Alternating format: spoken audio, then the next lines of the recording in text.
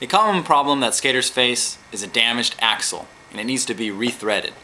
The best tool for the job is a die, and inside this handle is the die itself, and this is a 5/16 of an inch die. And what you do is you stick it on, get it on there set, and then crank it with the handle. Now there is a skate tool which is a Reflex brand Utilitool, and it's about 20 bucks.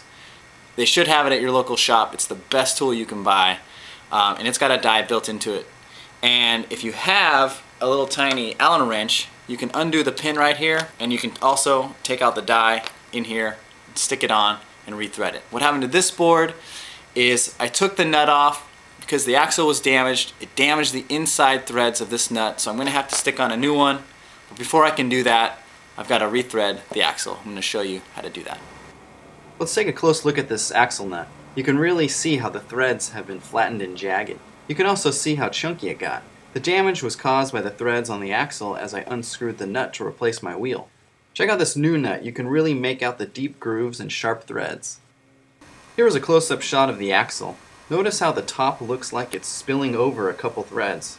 Well, in a way it has, and filled in the groove so the threads from the nut can't go on. That's probably where the original nut got flattened out. The hardest part about rethreading is getting the die on. Make sure it goes on flat. You may need to give it some force to get it on. When you're putting the handle on the die, be sure not to knock the die off the axle. Notice the slot for the round die that I'm using? That's how it will turn inside the handle without having to retighten the pin.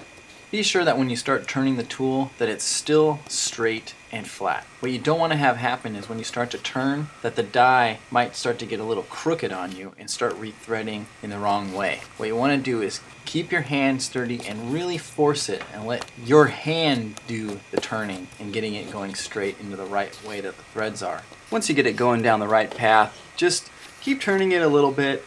And you don't have to go all the way down to the bottom. You just need to turn it until it feels like you're getting some new threads there, and then just start to back it out. And now I'm done. All I gotta do is just stick on a little washer, put my wheel back on, stick another little washer on, and start screwing on my nut by hand, and then take my tool and start tightening it. When you're tightening a nut, you don't want to tighten it all the way down to the bottom because you can crush the shield or seal into the bearing and you'll totally damage it. So just tighten it and check it along the way. You just want to give the wheel just a little bit of movement so it can spin, and that's all you got to do. As you can see, rethreading a damaged axle was pretty easy. All I needed was a skate tool with a die or just one from a hardware store. Now, I can go skate.